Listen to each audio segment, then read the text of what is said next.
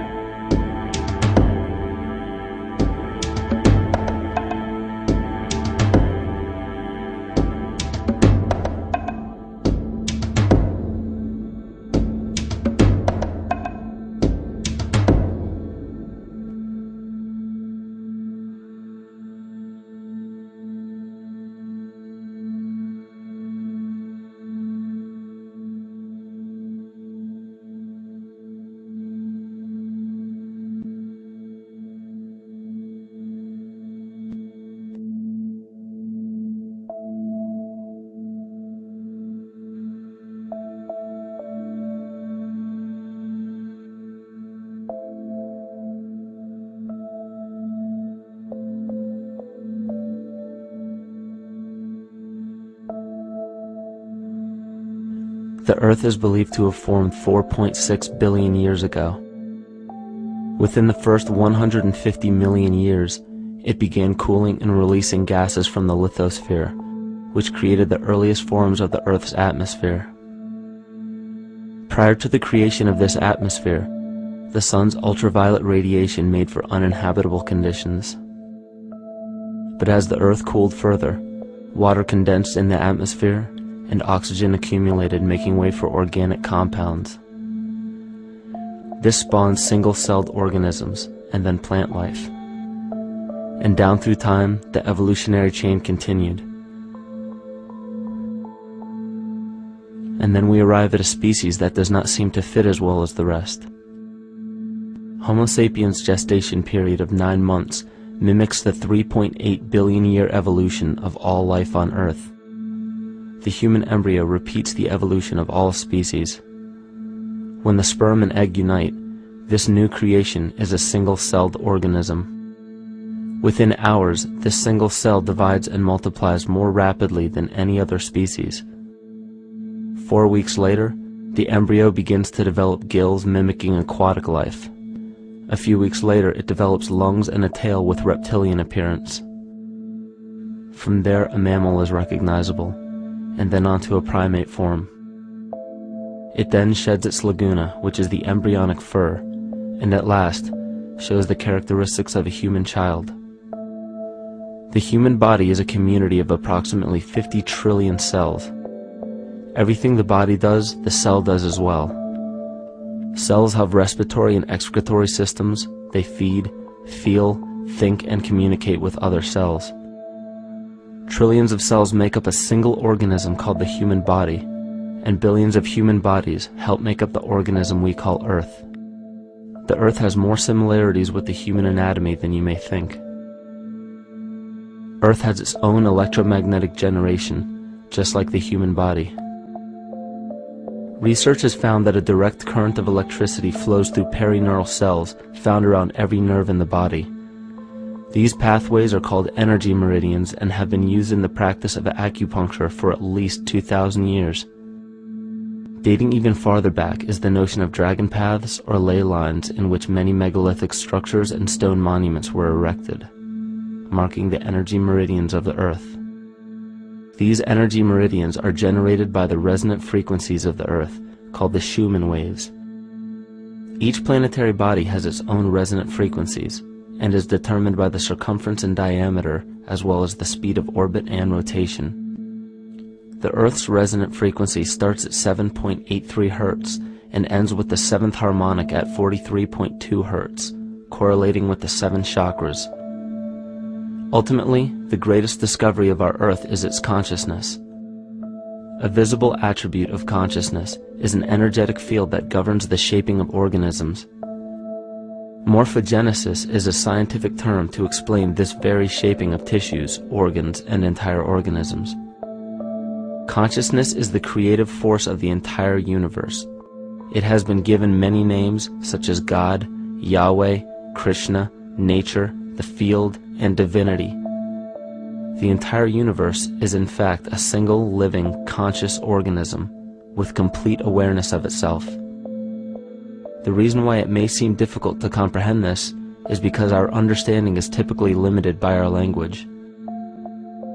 When we hear the term conscious organism, we tend to anthropomorphize its definition. By giving it human qualities, we mistakenly look past what an organism truly is in the first place. The definition of an organism is any living thing capable of response to stimuli, reproduction, growth and development, and maintenance of homeostasis as a stable whole. Our universe does all of these things. The consciousness of our universe is responsible for the form and purpose that all matter assumes. The Earth's resonant frequencies are a result of its form. These frequencies are responsible for biological rhythms, such as menstrual and circadian cycles, as well as behavioral and emotional patterns. The frequencies are then picked up by the flora and fauna, which are biological instruments that respond to the wave patterns. The wave patterns resonate in the cranial structure of our head and converge in the center of our brain, which is where we find the pineal gland. The pineal gland is believed in many cultures to be the spiritual third eye responsible for intuition. Descartes called it the seat of the soul where mind and body meet. Each individual cell in our body receives an electromagnetic impulse from our central nervous system. They receive the very same impulse that was disseminated to every biological instrument from the earth. An explanation of our conscious universe has been attempted by religion, science, and philosophy. The neglect of biological nature from any organism causes illness. A divorce from nature, exile from Eden, confounding of tongues, they are all symptoms not of a biblical God or deity, but the true self. The greatest and only threat to ourselves is a loss of self, the death of our divinity. As we barrel through history with oceans of information, yet barely a drop of wisdom, we have to understand how we lost ourself.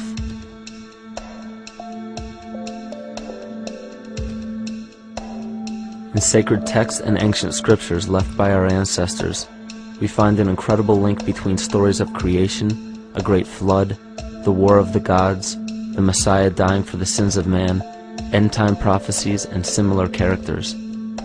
These correlations show up in myths from cultures that supposedly had no contact with one another due to distance in geography and time.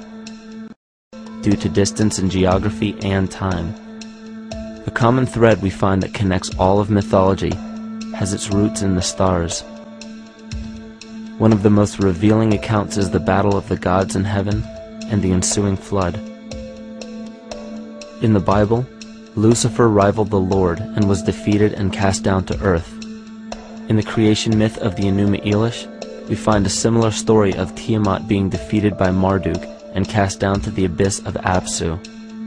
In chaos, Tiamat, the mother of them both, Apsu and Tiamat's waters were mingled together, meaning that the chaotic waters of Tiamat were somehow mixed with the sweet waters of Apsu. Apsu was the Sumero-Akkadian god of the abyss beneath the earth. Tiamat, also known as Lucifer, was known as a serpent or dragon and was defeated by Marduk. Marduk was the father of Nebo or Mercury, and Mercury is the same mythological character as the Zoroastrian Mithra, the Egyptian Hermes Anubis, and the Gnostic Hermes Christos. The most recent version of Mercury, however, is the archangel Michael in the Bible, who defeated Lucifer and sent him to the abyss of the earth, or hell. This story is steeped in astrological significance in the Bible and in many other ancient scriptures. This leads to an event in history that is recorded by many researchers regarding the cosmic upheaval and historic deluge. William Commonus Beaumont states, "The flood immortalizes the collision of a fallen planet, later termed Satan, actually a cometary body with our Earth." Consider what this reveals. He postulates that a planet, later termed Satan, fell to the earth, creating the flood we see recorded in the Bible and other myths.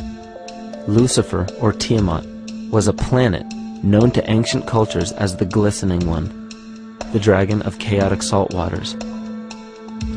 The light from the sun illuminated this planet's water, which gave it a glow that rivaled the sun's own light, which is where we hear about Lucifer rivaling the Lord. The Lord in this case being the sun, which sustains and gives warmth to the earth. The planet Tiamat, or Lucifer, was destroyed by a cataclysmic event that hurled the watery planet to the abyss of the earth. In the book of Enoch, it reveals, "And behold, a star fell from heaven, and when it fell to earth, I saw how the earth was swallowed up in a great abyss." The myth of the Ute Indians states, "The sun was shivered into 1,000 fragments, which fell to earth, causing a general conflagration. Then Tawats fled before the destruction he had wrought. And as he fled, the burning earth consumed his feet, legs, body, hands, and arms, until at last, swollen with heat, the eyes of the god burst and tears gushed forth in a flood which spread over the earth, extinguishing the fire." This myth resembles the translation of the Enuma Elish by Stephanie Daly in her book Myth from Mesopotamia, which explains that Tiamat's eyes became the source of the Tigris and Euphrates rivers. As written in the book of Revelations, "And there was a war in heaven. Michael and his angels fought against the dragon, and the dragon and his angels fought back. The great dragon was hurled down, that ancient serpent called the devil, or Satan, who leads the whole world astray. He was hurled to the earth." The Roman mythology of Ovid gives the story of Phaeton, which happens to be another name given to the watery planet Lucifer, or Tiamat. This story reveals that Phaeton was a child of the sun and wished to become the sun for a day. Phaeton attempted this feat, and eventually Jove, who is also known as Marduk, destroyed Phaeton, sending him crashing to the earth in flames and put out by a tremendous flood of water from a river unseen before. The common theme we notice here is that of a saltwater planet, the great dragon, Lucifer, Tiamat, or Phaeton, was defeated and fell to the earth, and now dwells in the abyss known as hell, giving us the outline of the story of Lucifer rising up against the Lord and being defeated and banished to rule the underworld. As we know, however, an outline is but a shell of a story.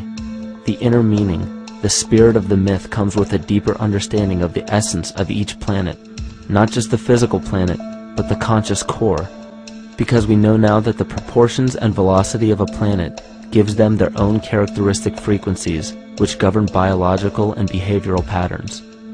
These planets reflect the archetypal psychology of man. In ancient times, probably the most important field of research was the study of the heavens. Galactic bodies and their movement through the sky were known to be symbolic of the inner faculties within human consciousness. Within all organisms, outdated science has only explained the physical world measured by our five senses.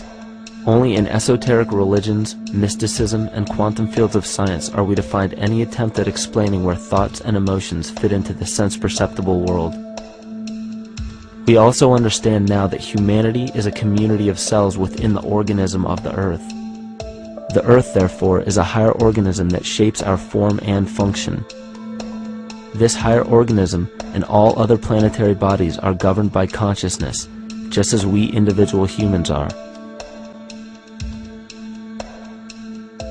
Therefore, the Newtonian belief that galactic bodies are nothing more than lifeless forms floating in space is tantamount to claiming that we humans are nothing more than a composite of elements in motion. We know that this is untrue because we feel, we think, and furthermore we see the result of our consciousness creating what we call life. Plato wrote, "This world is indeed a living being, endowed with a soul and intelligence, a single visible living entity containing all other living entities, which by their nature are all related." Furthermore, the cosmos is a single living creature which contains all living creatures within it. And in an article out of the Sufi journal, the author writes, "The world is a living spiritual being." This was understood by the ancient philosophers and the alchemists who referred to the spiritual essence of the world as the anima mundi, the soul of the world. In scriptures, we hear of the claim that angels guide the inner soulful actions of people, or that the gods wield influence over man. Most ancient spiritual and scientific teachings held the belief that the hierarchies of the gods, angels, archangels, archai, all the way down to the cherubim and the seraphim, are the hierarchies within the human psyche. In this way, we must understand that when the whole of ancient myths and sacred scriptures speak of spiritual influence from a higher being, they were speaking of archetypal forces that are inherent within us, not an influence from an external source. This is where we begin to see the relevance of astrology as an ancient form of science that resurfaced in the 19th and 20th centuries under the name of psychology. Friedrich Nietzsche even stated, "As long as you still experience the stars as something above you, you still lack a viewpoint of knowledge." This is astropsychology and maps the inner faculties of the psyche. In pre-Christian times, there were schools known today as the mystery schools or the mystery religions. The messages encoded in the scriptures and ancient archaeology came from adepts of spiritual science. The intent was to teach the initiates the deeper meaning of these myths.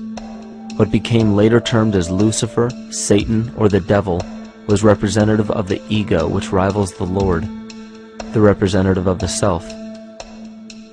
The true self is the epicenter of a person's entire being. It is the total sum of everything that we are. The false ego, on the other hand, is the idea and concept we create about ourselves in the course of our lives, which typically excludes any qualities we don't wish to accept about ourselves.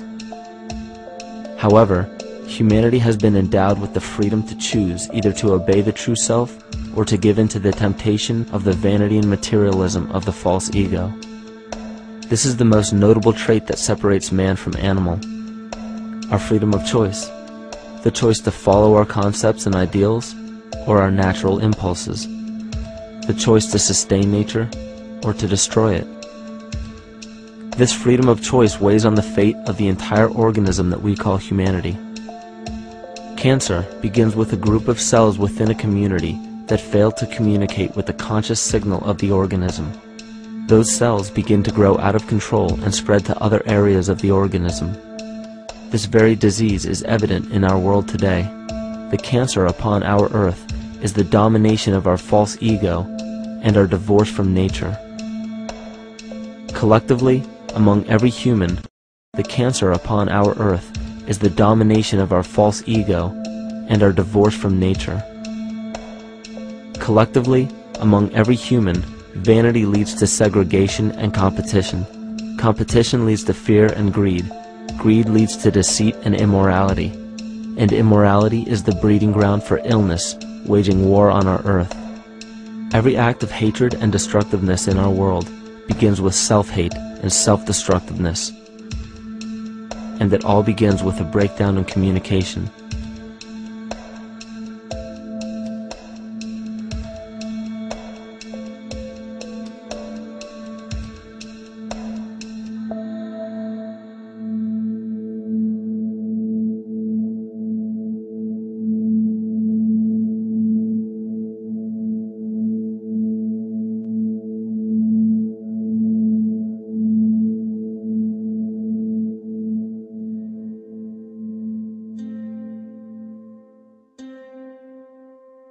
In nature, all that we perceive with our five senses is a result of two fundamental principles. Everything in existence is made of a relationship between vibration and matter. Vibration is a masculine creative force countered by matter, which is a feminine receptive force. Thus begins the principle of duality. We see this duality in ancient myths and philosophies, yet only those philosophies and scriptures that were perverted and raped of the original meaning gave the impression that one polarity was good while the other was evil. The original sages, adepts, and shamans taught that both are necessary, and one would not exist without the other. These two important principles come together to form all things in the universe. This is Kymatica. Even language, logos, the communication of any and all things in nature, depends upon this principle. Pete Peterson, in his works Cymatics, The Science of the Future, stated that nature shows examples of Kymatica in everything. This phenomena is found to be one of the prime forces that moves biological evolution along its path. Dan Winter reproduced an experiment to prove that the ancient languages of Hebrew and Sanskrit, when spoken, create a vibratory frequency that moved matter into sacred geometrical patterns. Upon further investigation, Hebrew, Sanskrit, Aramaic, Arabic, and other elder dialects have older roots in a parent language of Gaelic and quite possibly an even earlier origin. In Swami Murugesu's The Science of Mantra, he claimed that when a person chanted specific words in Sanskrit while filming a burning candle, the intensity as well as the color of the flame would change due to the frequency that the word would emit. This same science has been shown to lower and raise blood pressure. And in his own words, certain sounds can affect their circulation and nervous system. Whatever change such vibrations cause extends to the mind of a person and also to the surrounding atmosphere, causing warmth or coolness. All this can be known by study and shown by practice. This rediscovered knowledge of the science of sound shows that sound is something more than mere vibratory signals. Not only does sound interact with life, but it sustains and develops it. It acts as a conduit of conscious intent between people, societies, and entire civilizations. Yet the psychic illness we endure due to the domination of our false ego is reflected in the collective. Our psychological schism has shut us off from communicating correctly with our inner self, which is exactly how cancer cells within the body operate. In the collective, we have created a language barrier between humanity and the rest of nature, acting as a global cancer. Recorded in history, the efficacy of the ancient languages has been severely uprooted. The alphanumeric translation from Hebrew to English shows a complete reversal of the two languages, giving the cymatic effect unnatural results. Dr. Leonard Horowitz stated in his work on DNA, 1/3 of the sensory motor cortex of the brain is devoted to the tongue, oral cavity, the lips, and speech. In other words, oral frequency emissions spoken or sung exert powerful control over life, vibrating genes that influence total well-being and even evolution of the species. A degradation of language in this case is shown to affect biology. If something as basic and important as language can be degraded and devalued to such a degree, yet never questioned, what else might we be missing? Think of an aspect of your life that dictates the limits of your freedom. Government and law enforcement, insurance and pharmaceutical companies, taxes, building permits, driver's licenses, and more. There are hundreds if not thousands of stipulations, regulations, and boundaries on our freedom. And out of the ones that were just mentioned, how many have you researched to find out whether they apply to you or not? Let's look at the forms of law that we currently acquiesce to.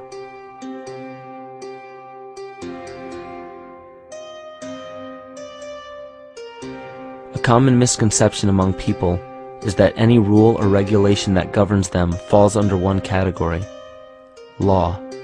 But there are many other forms of law that people abide by without realizing that they simply do not apply to them.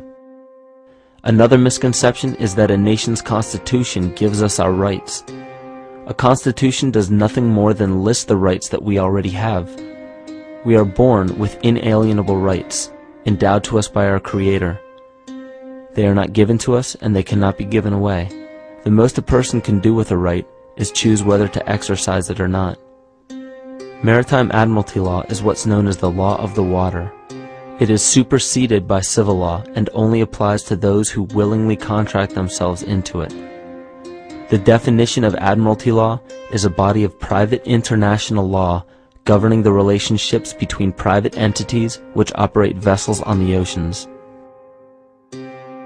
Let's look at how and why a form of law that is fashioned to govern corporations, businesses, and vessels has imposed its rule over natural human beings. This is all done through a form of word magic. A simple perversion of language has made it possible to convince people around the world that these alternative laws apply to them. One of the predominant beliefs in modern culture is that licenses, permits, registrations, and other forms of documentation are required to operate motor vehicles, use public roads, build structures and establishments, engage in free enterprise, and much more. Sadly, these beliefs are based on little to no investigation whatsoever, and are false. This belief structure is perpetuated by maritime admiralty law. This form of law was originally created to govern ships docking in foreign nations for the import or export of products and resources. It deals with banking and merchant affairs, not civil affairs. When a product is taken off of a ship and brought into a foreign land, that nation takes custody of the resource and accounts for it with a certificate. That certificate marks the birth date of that product in the custody of the respective nation. Think of why it is supposedly required to have a certificate of live birth in the first place. The Barron's Dictionary of Banking Terms defines a certificate as a paper establishing an ownership claim. So right there, we notice that everyone with a birth certificate is defined as being owned. People are used as collateral with other nations because the U.S. is bankrupt. The United States declared bankruptcy on March 9th of 1933. At this point, the U.S. began taking out loans from a private, non-government affiliated corporation called the Federal Reserve. With no money to pay back the loans, the United States began using the citizens as collateral. All birth and marriage certificates are literally warehouse receipts. Just look at the similarities of warehouse receipts and birth certificates. Both document the date of issue, a serial number, registration number or receipt number, a description of the product, and an authorized informant to notify the appropriate government agency. With all of this information being readily available, the majority of people are unaware of their involvement with maritime admiralty law. This is possible through the manipulation of language. This admiralty law changed the meaning of the word person from a natural living person to a corporation. Driver's licenses, vehicle registrations, auto insurance forms, building permits, gun permits, work permits, tax filing documents, birth and death certificates, traffic citations, and many other forms of documentation that were once believed to be absolutely necessary only apply to persons or corporations. Upon signing such a legal document, you are indirectly waiving your rights under the Constitution and lowering your status to that of a corporation that is created with the same exact name as you. The only way to reconcile your true name from the name of the corporation is to take notice that the corporation has its name in all capital letters. This is known as capitis diminutia maxima. You may take notice that your driver's license, birth certificate, social security card, insurance cards, and more use all capital letters to legally represent the corporation with your name, not you. The corporation is known as an artificial person, whereas you, the human being, are known as a natural person. This deception goes even deeper when it comes to the courts that we attend. When showing up to court, you will notice that there are seats for witnesses behind a wooden fence or barrier. The defendant must cross through the entrance to the other side of the barrier where the plaintiff and judge sit. This act symbolizes the boarding of a ship. At this time, business can be conducted in maritime admiralty law. The judge, acting as captain or banker, is responsible for settling the balance between the two sides. This is why there is always a monetary value involved in any court case. The captain is simply dealing with banking and merchant disputes. Once the balance is paid, the case is closed. To turn the court case away from admiralty law where your rights are not protected, you must avoid agreeing to represent the artificial person. This is done by stating that you are the natural person. You don't have a first or last name because those imply corporate title. In a court case, you may state that the court takes judicial notice of your honor's oath of office. Every judge must take an oath of office to practice law, yet you must make it clear to the court and the jury that the judge is acting as judge and not banker. Remember that you are a natural human being of the earth. You are not governed by anything but your own consciousness. Laws are created within a society. The society that created the laws we see being enforced today is called the Law Society. Yet the most beautiful part of this entire deception is the fact that we are not part of the Law Society, so their laws do not apply to us. Judges, lawyers, and law enforcement officers, they're all part of a society. Within that society, they've created their own language that's deceptively similar to English. They have these little things called statutes, acts, and regulations that seem like laws, but they really only apply to those within their society. So that basically means all the traffic violations, minimum age requirements, and everything except for damage to another person or their property doesn't really apply to the natural person. Laws only apply to those within the Law Society. The game being played is an illusion. You can simply choose to open your eyes and reclaim the freedom that you were born with, bound by nothing but the limits of your imagination. These are just a few examples of assuring that your rights are being protected. By far, the most important line of defense against this deception is to be aware of the perversion of language, and be absolutely aware of how you form your beliefs and concepts.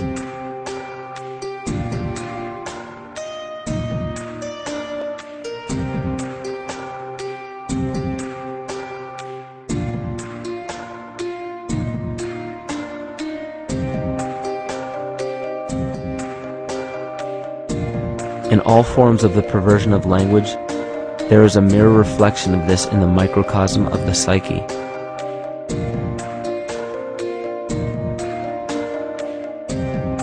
And the problem I see with humanity today is we don't truly know ourselves anymore. We have the 9-to-5 job, we have the house, the children, the bills, the television, the hobbies, and the errands that we run every single day, and we eventually begin to believe that this is who we are.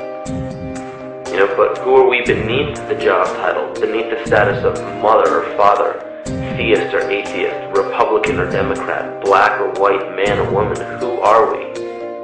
Who are we deep down inside? We don't know, because every time we hear an answer that we don't want to accept about ourselves, we deny it. We'll pass it off and project it onto somebody else and judge them for it. This is repression, and we see what repression can do to us on an individual level, but what about on a collective level of humanity? What happens when the whole world refuses to see what they truly are on the inside?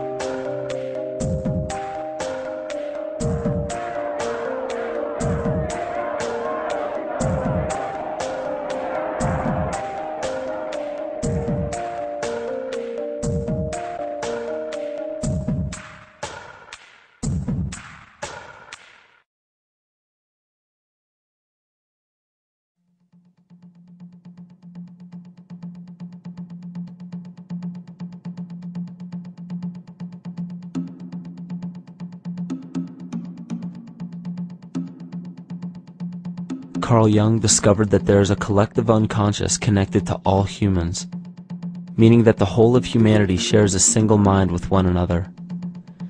This is evident in the world through accounts of shared mythology and symbols, the study of morphic fields, and with the science of kinesiology. This collectivity is a global example of the unconscious mind of the human body, in which trillions of cells share a similar signal. This parasite, called our false ego, requires a continuous flow of sustenance to survive. food, fuel, and any other form of sustenance is energy. Human consciousness is an electromagnetic field of energy. When this potential energy is utilized, it then releases kinetic energy, which is used to perpetuate the false ego. This scenario occurs in the smallest parasitic organisms, all the way to a collective organism called humanity. A parasite will release chemicals that cause the host to crave the sustenance that the parasite needs to survive. As long as the host is unaware, it will keep feeding the parasite and starving itself. In a similar way, Wilhelm Reich stated that whole societies suffer from a psychosis caused by starving our organic biological impulses. He states that sexual suppression supports the power of the church, which has sunk very deep roots into the exploited masses by means of sexual anxiety and guilt. It engenders timidity towards authority and binds children to their parents. This results in adult subservience to state authority and to capitalistic exploitation. It paralyzes the intellectual critical powers of the oppressed masses because it consumes the greater part of biological energy. Finally, it paralyzes the resolute development of creative forces and renders impossible the achievement of all aspirations for human freedom. In this way, the prevailing economic system, in which single individuals can easily rule entire masses, becomes rooted in the psychic structures of the oppressed themselves. What Reich was showing in this powerful quote is that on a collective level, the suppression of a natural function, whether biological, spiritual, or emotional, will result in an abnormal reaction, a psychic disease. This illness or disease is reflected into the masses through a collective unconscious and acts as an epidemic.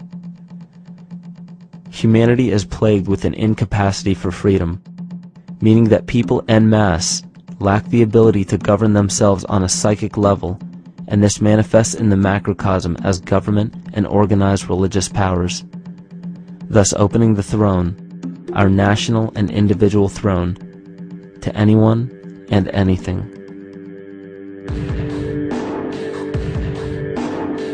Enter the infamous rulers of the earth, the patriarchs of civilization, political, social, economic, and spiritual dictatorship, psychic tyranny. This simple illness within our psyche, this lack of responsibility and neglect of basic human freedom, has made way for every tyrant that has ever held rule over people on this planet.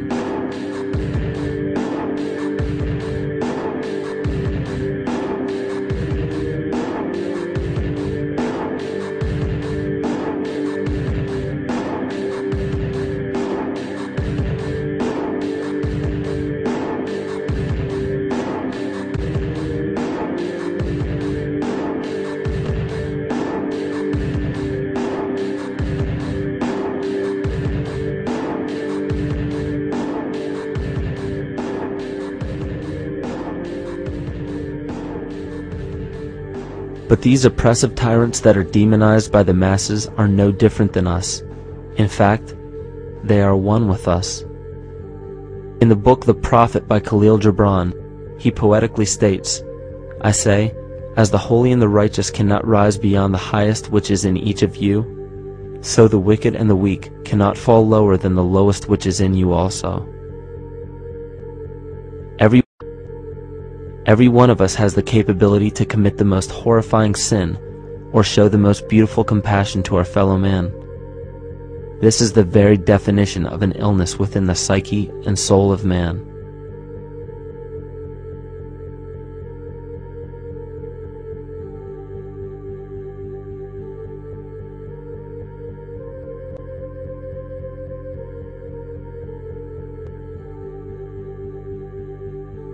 Think of any position of power that you believe to be above you. Royal families, government leaders, the United Nations, financial organizations, corporate monopolies, and media juggernauts. These are all facets of our false ego. They are the physical advent of our own sickness. They require our conscious participation, our conscious energy to survive. Because without our cooperation, without supplying them with the sustenance of complicity, they starve. Their very nature depends on our desire to be ruled. And a typical symptom of the illness among humanity today is our continuous denial of our illness. Repression. We consistently repress those qualities we choose not to accept about ourselves. This is why it is so difficult to see the false ego and its multiple manifestations for what they truly are.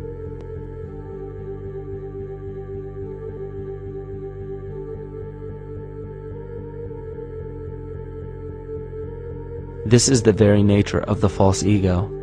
It acts as a red herring to distract us from the freedom we truly have. For this psychic parasite to survive, it must supply us with a chemical that will cause us to remain dependent upon it. In this case, the sustenance is our conscious energy. And in order for us to feed it to the parasite, the chemical of fear causes humanity to crave protection and defense.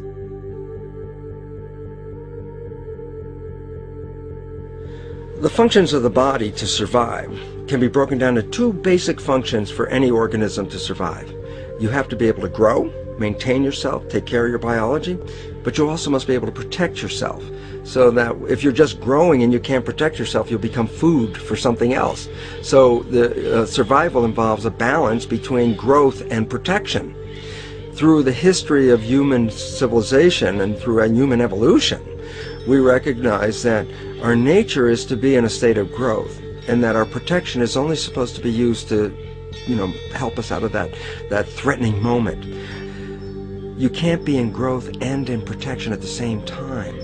So the significance is, when we see a need of protection, the stress hormones in the body shut off the blood vessels in our viscera or gut, which is the part of the body for growth. Well, the issue is, if you took the blood from the viscera and moved it out to the arms, then you left no blood in the viscera. That means no growth. But you're ready to fight. And when your fighting is finished, then the blood returns back to the viscera and you grow again.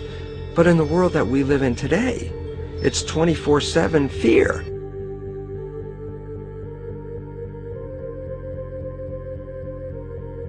So we have a continuous dripping of that stress hormone into the body. It's just dripping all the time, getting us ready to run or fight or flight at any moment. At the drop of a hat, we're ready to go because we're on guard. Well, the problem is, what does that mean about your allocation of energy? And it says, we're spending most of our energy in protection. You cannot survive if you're in protection all the time.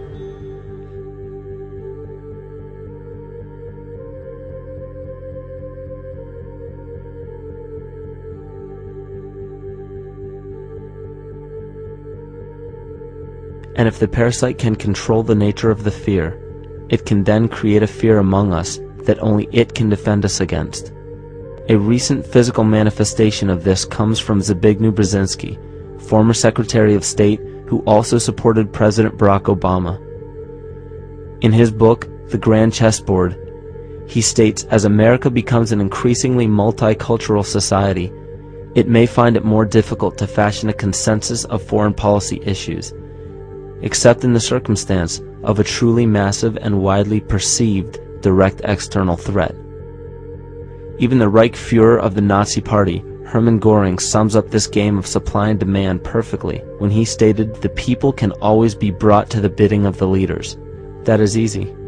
All you have to do is tell them they are being attacked and denounce the peacemakers for lack of patriotism and exposing the country to danger. It works the same in any country. It also works the same in every individual psyche. Just remember that the false ego has only one desire: to become greater and more powerful than the true self. This illness causes us to believe that we are separate from nature. This is why we see such a rise in the dependency of technology. This is why we see such little stewardship for the earth and the environment. And this is why we see bigotry, racism, sexism, and every other form of discrimination possible that leads to crime, violence, wars, and eventually, the global destruction of the organism. This endless state of fear, confusion, and segregation our world seems to live in is a symptom of the false ego creating a false threat.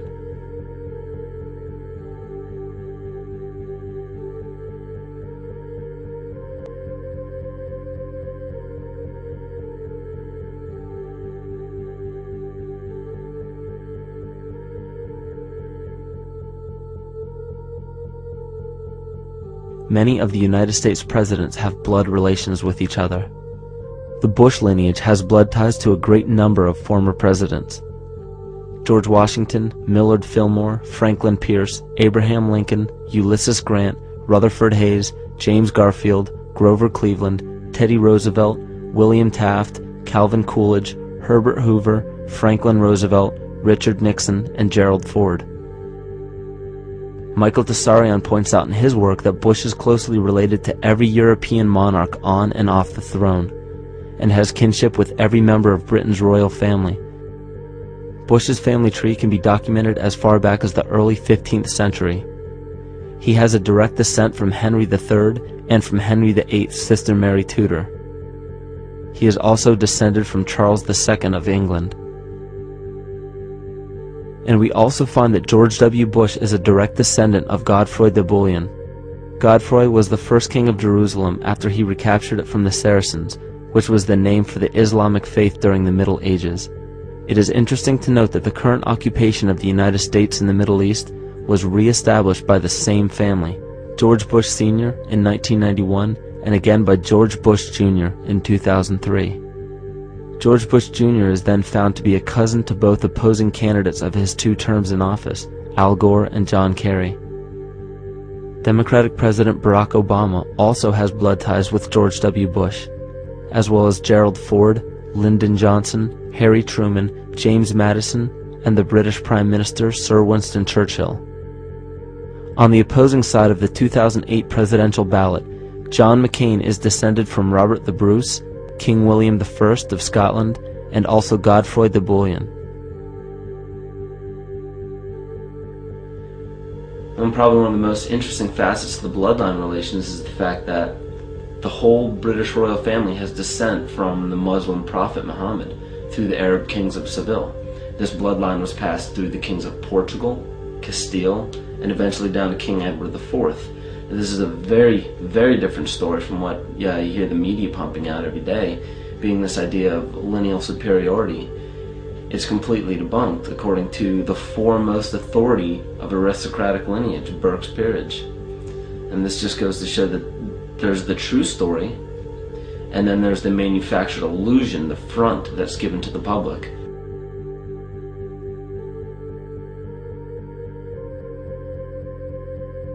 These blood ties go on and are documented thoroughly through literature such as Burke's Peerage and other comparable books.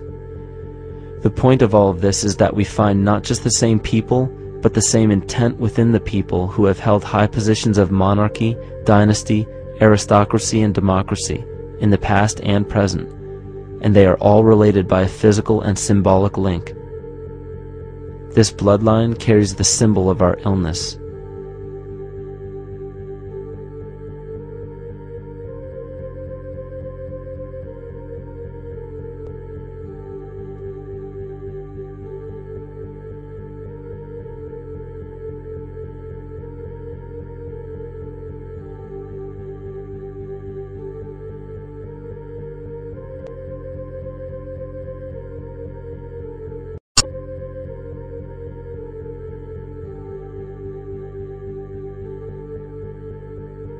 The symptoms of our psycho-spiritual illness are the wars, terrorist attacks, artificial or man-made disasters, and leader figures.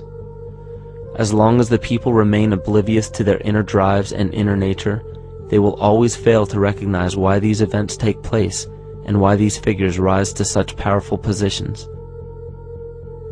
The reason why we have failed for thousands of years to conquer these archetypal rulers permanently is because for thousands of years we have been fighting the symptoms of an illness and not the root cause. For every corrupt government that falls at the hands of a revolutionary, oppressed people, 2 more will rise in its place every time. Because the root cause of a corrupt government does not exist in the individual leading that government. It exists within the psyche of every individual. Because an unaware host to a deadly parasite will do anything to avoid accepting his own incapacity for freedom.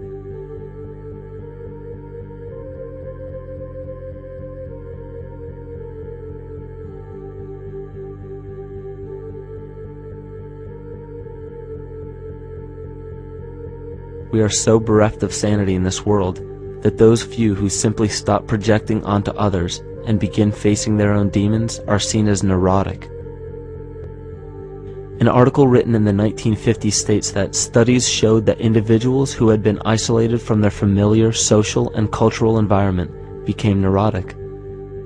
This shows that when those individuals had no object to identify their darker emotions with, they began to see these things in themselves, that which they refused to recognize before, and were unaware of why they appeared and how to cope. Facing our true inner self is virtually unknown in our world today. This is why no matter how many civilizations rise and fall, it is our collective consciousness that creates our governing apparatus, not individual people.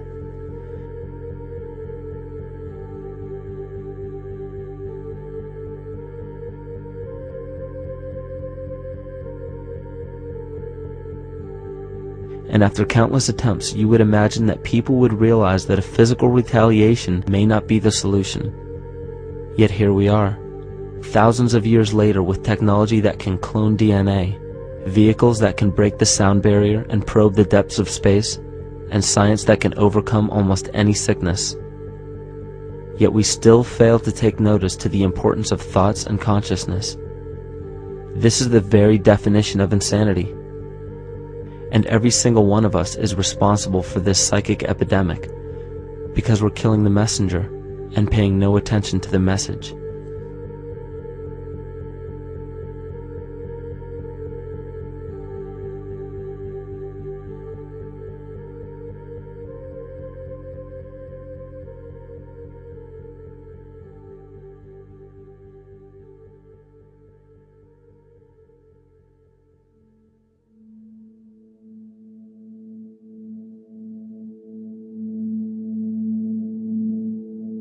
During the 1990s, 3 Nobel laureates in medicine advanced research that revealed the primary function of DNA lies not in protein synthesis as widely believed for the past century, but in electromagnetic energy reception and transmission. Less than 3% of DNA's function involves protein manufacture.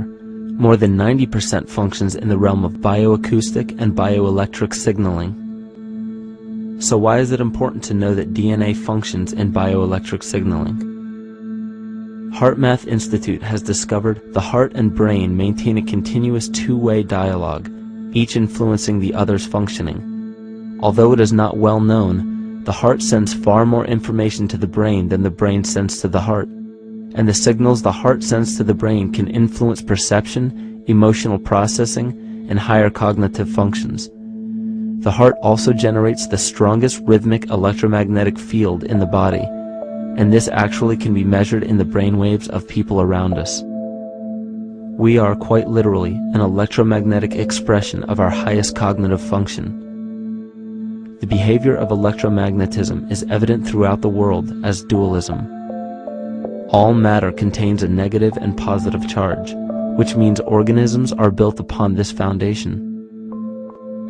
The natural homeostasis of any organism is a balance of both polarities. Furthermore, research on emotional energetics shows that the heart's field is a carrier of emotional information and a mediator of bioelectromagnetic communication within and outside the body. Research shows our heart's field changes distinctly as we experience different emotions. It is registered in people's brains around us and apparently is capable of affecting cells, water, and DNA studied in vitro. Fear. The chemical supplied by a collective parasite creates a distinct bioelectric signal given off by the host. This signal is disseminated to the organisms within our community and will grow outward through the entire organism unless it is counterbalanced by an opposing force. Dr. Fritz Alan Popp discovered that the cells in our body communicate through biophotons, which are tiny particles of light that are single units of an electromagnetic field. This communication system within our body also exists between people in what's known as morphic resonance. This was known by the shamans, sages, and adepts of antiquity. These teachings were commonplace in prehistoric cultures. It wasn't by sheer chance that artistic expression and rituals were the cornerstone of every ancient civilization. Art was used as a personal method to exercise the shadow content of the psyche and introduce it to the conscious mind. This was very literally viewed as psychic therapy. Ritual was based around astrological dates. As we've learned, the study of the stars and planets reflect our own astropsychology. The shamans would perform rituals on astrological dates that would correlate with a circadian rhythm or a psychological cycle. These rituals kept the human participants aware of their inner self and prevented the repression of psychological content. As long as people were facing their inner demons and accepting them as their own, they were not collectively projecting them into the physical world. If you bring forth what is within you, what you bring forth will save you. If you do not bring forth what is within you, what you do not bring forth will destroy you. The progeny of our psychological disease began growing rapidly after a series of catastrophes forced the collective into a somatic state of fight or flight. This lowered the immunity of the population by introducing a state of immense stress. Our body becomes more susceptible to illness under stress. In this manner, humanity fell ill when entire bodies of land were swallowed up by the floodwaters. This uprooted many tribes, chiefdoms, and civilizations from their homes, and their ritual practices that were used as a conduit for psychic wellness were put on hold in order to survive the catastrophe and seek new homes. The shamans were spread to many new areas of the world. This information has been suppressed. We are made to believe that advanced civilizations such as ancient Egypt and the Mayans of Mesoamerica came about with no prior rudimentary remnants or evidence of evolving intellectual artifacts to bring them to their peak. We are meant to believe that their incredible knowledge of mathematics, astrology, agriculture, economy, polity, and architecture came out of nowhere. This leads many researchers today to the understanding that the origins of these civilizations have been suppressed. Not surprisingly, the force that has guided the suppression of this knowledge comes from the exact bloodline of the political and religious leaders stated previously. These are some of the notable book burnings and suppression of important texts in our history.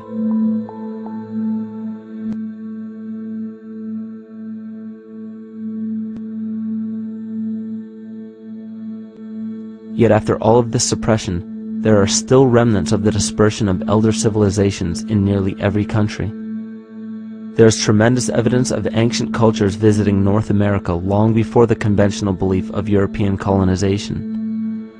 Barry Fell states in his book America BC, there are ancient inscriptions now being reported from nearly all parts of the United States, Canada, and Latin America, written in various European and Mediterranean languages in alphabets that date from 2,500 years ago.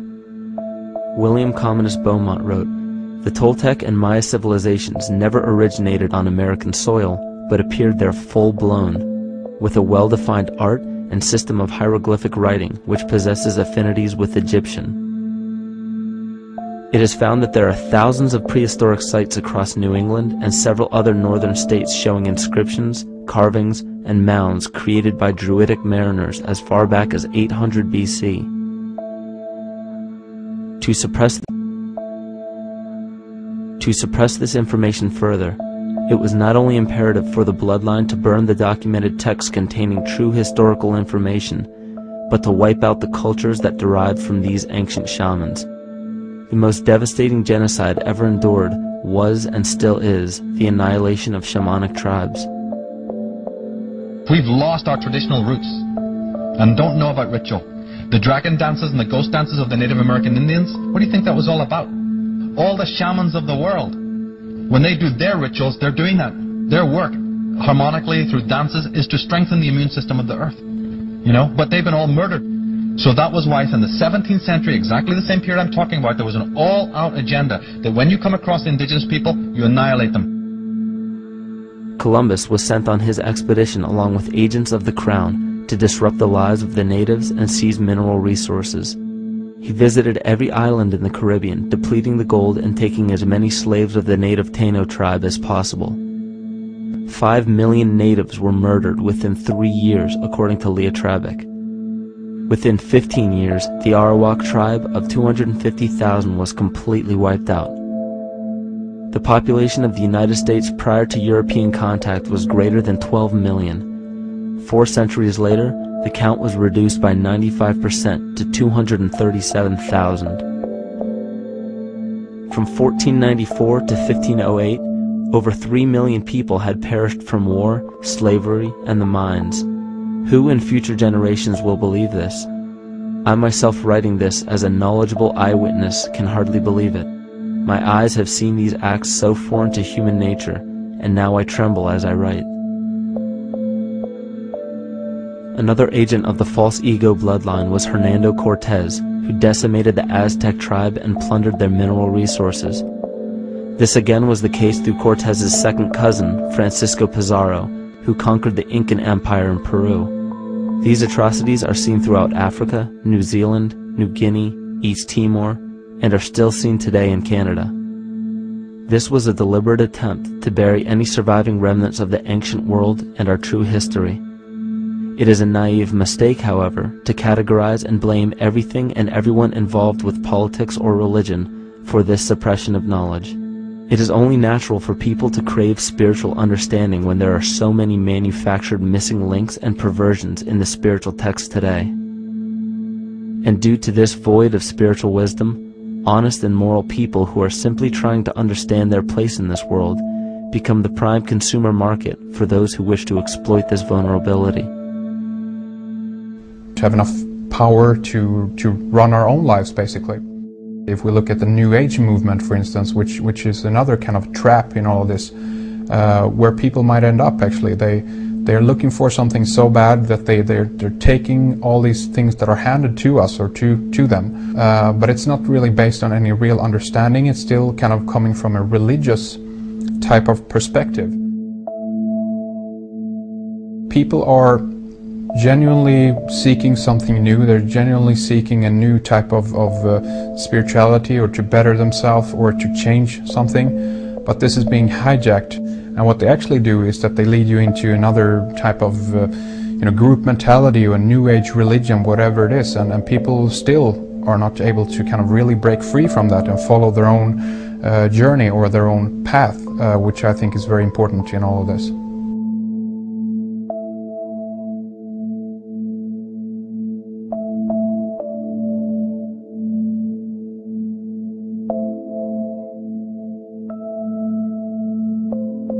In the pre-Christian era, there were several cults of incredible power, most notably the stellar, solar, Saturnian, lunar, and mushroom cults. It is simple to see that worshippers of the lunar goddess comprised of the lunar cult. The worship of sun gods were indicative of the solar cults.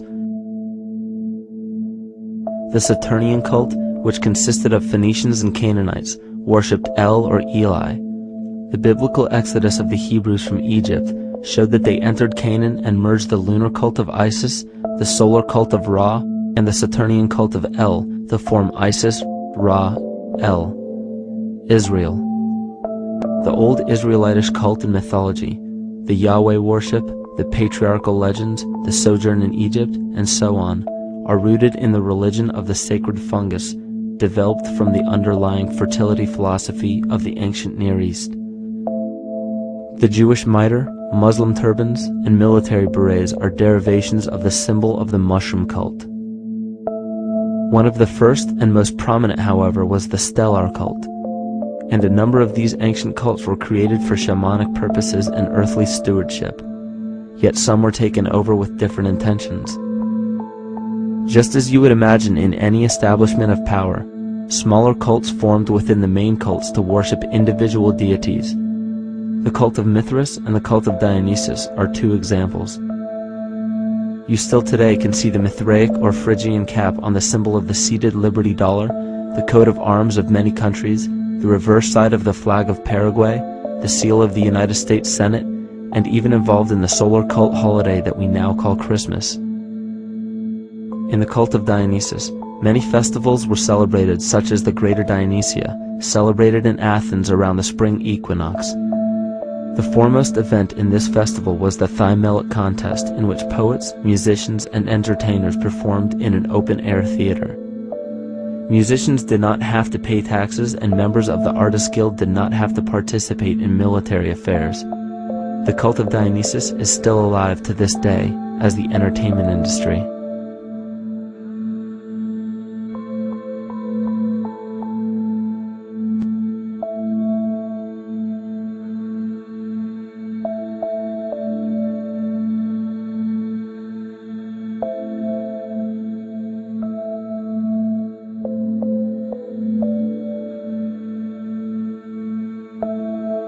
These cults still exist in many important positions of power throughout the entire civilized world.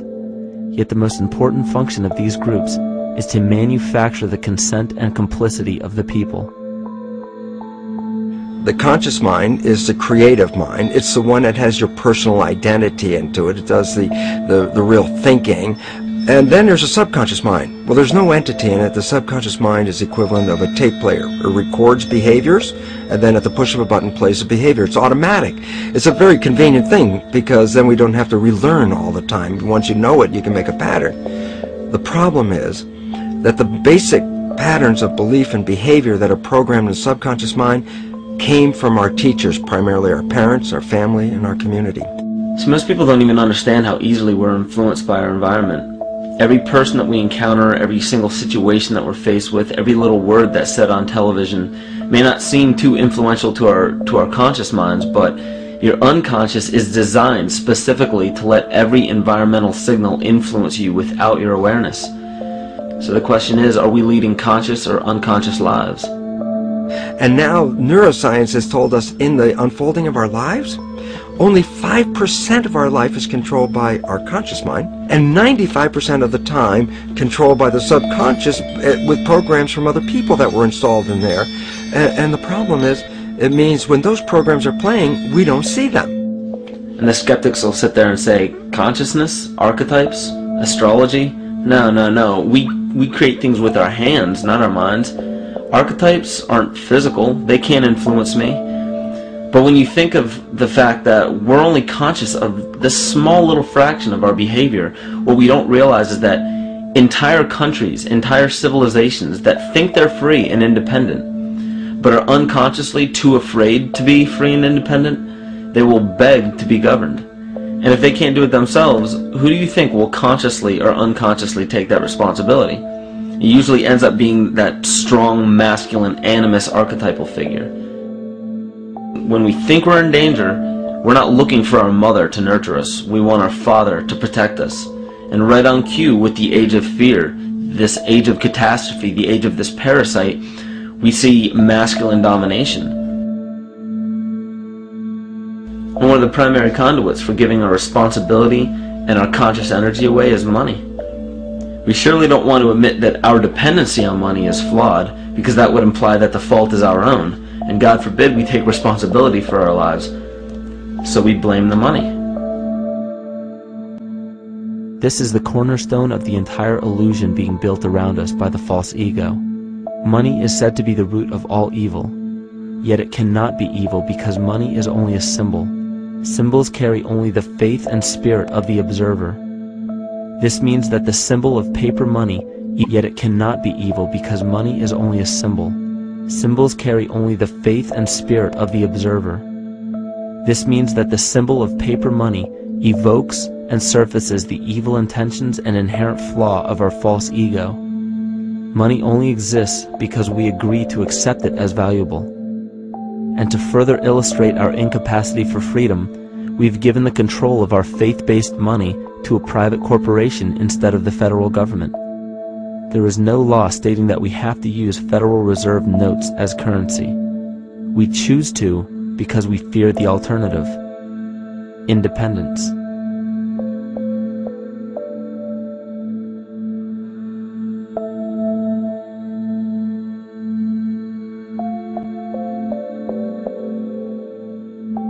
But it's not even really about money, it's about energy, because money is simply this material thing that allows billions of people to crave just one thing and put their energy into the same thing. It's not the plasma TV or the house or the lifestyle or the job or the significant other or the status that we're really after, because we know that we're empty. These people feel sadness and loneliness and void just like anybody else, and they either want to fill that void with materialism because they think that that'll make them feel better, or they want to sedate the void feeling with material possessions. So it all comes back to this feeling of having to put our dependency into an external source, something that we have absolutely no control over. What we're seeing right now is with all the competition of each other destroying each other, wars, competing for material existence, raping the planet and tearing it apart to get some pieces of it to hold in your hands and say you won the game. Every one of those moves is destructive not just of the planet but of human civilization, because human civilization will thrive with cooperation and will die with competition. And if you operate from these truths, then you end up with the extinction that lies before us. You see, we all have demons, so to speak. We all have inner demons in our lives, but we expect to see devilish monsters or dark apparitions when you think of a demon, kind of like what you'd see in the cinema. But our demons are really the people in our everyday lives, the people that we argue with, the people that we envy or hate, the ones we physically or emotionally harm in some way, shape, or form. And it's not because we envy or hate qualities in these specific people as much as we hate the fact that they remind us of ourselves. They reflect qualities about ourselves that we wish we had more of, or that we wish we didn't have at all. So what do? We alleviate that pain not by fixing or fighting our own demons, but by harming the people that remind us of our demons, by harming the people that remind us of the things that we don't like about ourselves. And when we become frustrated that we're not in control of our emotions because we don't really know what's affecting our emotions, we take it out on others. We take it out on absolutely anything else that can show us or act as a catalyst for our hatred. And so we do the same thing to animals. Animals are perfect because they can't defend themselves. It's a perfect catalyst for our inner aggression, our confusion, our hatred. Just take it out on something absolutely helpless. Just imagine how unconscious a person has to be of his or her actions to torture or mutilate or brutalize any living thing.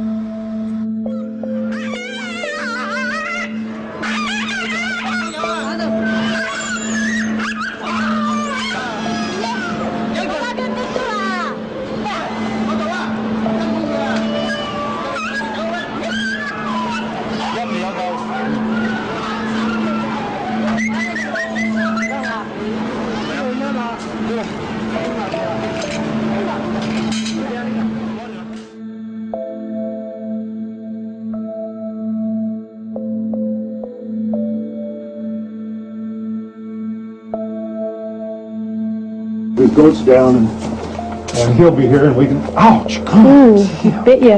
Look at his tail. Is it common with your kids maybe? He's a big guy. That's a real. Think of the lack of compassion you must have towards life in general to be able to feel no semblance of sympathy towards entire populations, let alone just individuals or individual animals, entire populations of a species that are bred specifically for the purpose of commodity. But I'll tell you what's even more dangerous is not so much the people carrying out this cruelty, because that's already been established. That form of hatred and cruelty has already been established and it's already known. What I'm really worried about is the people who are against inhumanity, the people who are against animal cruelty and feel self-righteous enough to think that it's justified to inflict harm or even wish harm on these people. Because those are the people who take unconscious cruel behavior to a whole new level of conscious cruel behavior that's perfectly acceptable in their minds, because they feel that it's their job to bring other people to justice, like they're an authority figure of some sort. Those are the people who will have a much harder time figuring out why they harbor so much inner hatred and resentment. They don't seem to realize that it's just another form of the same exact hatred. So to keep from facing our inner demons consistently, what do? When we begin to realize, hey, wait a minute, maybe it's not alright to inflict harm on any other living thing, then the ego has to come up with a more esoteric form of cruelty to trick us into displaying the same form of self-hatred, the same indignant attitude, but just in another way and towards another group of people. But the emptiness will always find a way back in, and people will always start to feel restless again, no matter how many times they transfer blame to yet another person or yet another group.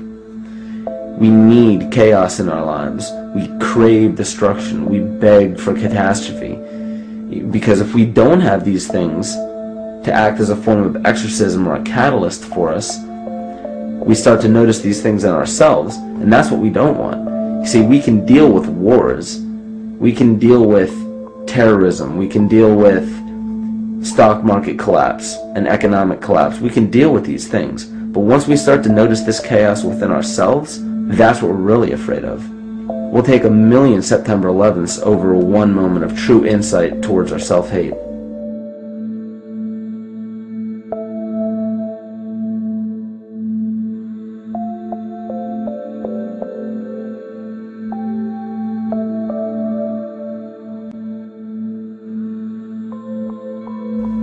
And you know, the most interesting part of all of this is we encounter things every day, every single day, that we either accept with open arms or that we reject violently.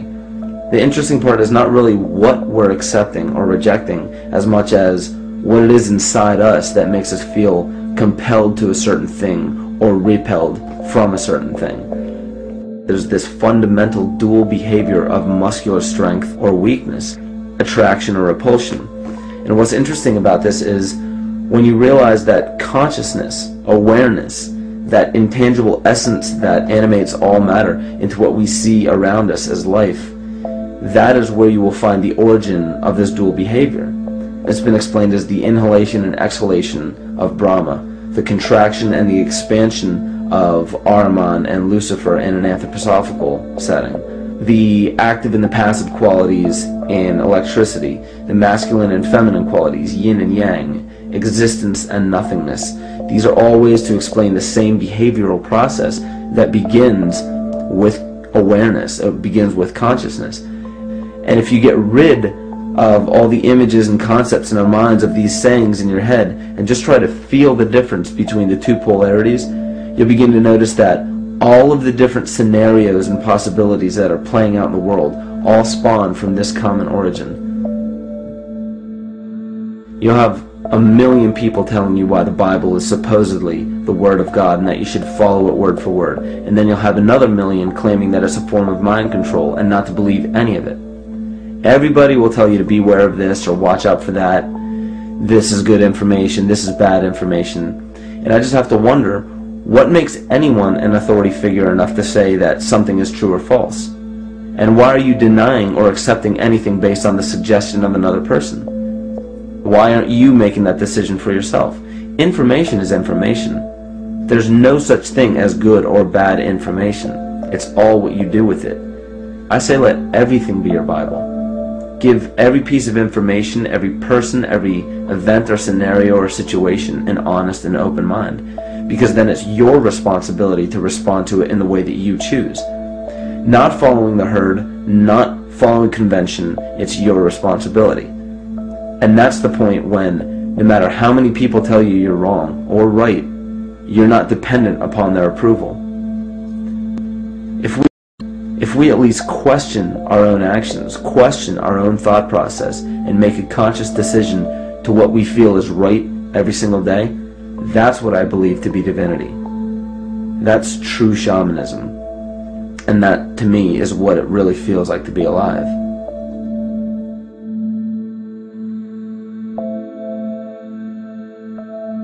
In this conscious, living universe, there are no laws of nature, just habits. There is nothing external to the universe to enforce a law upon it. The illusion of a fixed law of nature is only the result of there being no need for that habit to be broken. When habits need to be broken to ensure the survival of the organism, we see this event in nature and call it evolution. The collective mind shapes our evolution. And a great example of this is the experiment done by John Cairns in 1988. His team put lactose-intolerant cells in an environment with only lactose for food. Under a law of nature, every one of these lactose-intolerant cells would have died. But surprisingly, they all survived. Every one of them understood the problem that they were facing and replaced the defective lactase enzyme with a functioning one to utilize lactose for food. If a cell has the ability to decide how and when to evolve because it's facing extinction, then anything can. The existing beliefs are that a human body is a biochemical machine controlled by genes, and therefore the behavior, emotions, and character of our biology, our health, our lives, are controlled by genes which we don't control. So this is what we taught people. You're a victim. Genes control your life. You didn't pick them. You can't change them. The genes you end up with program what's going to happen. My experiments on stem cells, which I started in 1967, I'd isolate one stem cell, put it in a petri dish, and then it would divide every 10 hours. So I took all the cells, split them up into 3 groups, and then just put them in 3 petri dishes. And then I changed the growth medium, the constituents of the environment, in each of the 3 dishes. In one dish, the cells form bone. The second dish, they form muscle. In a third dish, they form fat cells. What controlled the fate of a cell? And the first thing you have to say is, well, wait, they were all genetically identical when they were put in a dish. So obviously the genes didn't control it because they all had the same genes. What was different was the environment. And all of a sudden in my career it said, oh my gosh, here I am teaching genes control life, and the cells are telling me genes respond to life. And since you can control the response, you can control your life. It's how you read the environment, how your mind perceives the environment. And if you understand this, then you could lead yourself to the most wonderful expression on this planet, to be fully alive and fully healthy, just how you respond to the world.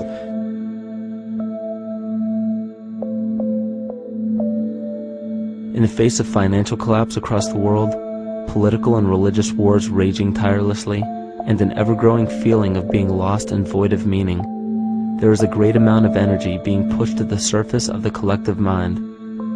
Evolution does not come about gradually. It happens in spurts and fits, and comes about due to a tremendous need for the organism to survive. We are now at a point in history where we will choose.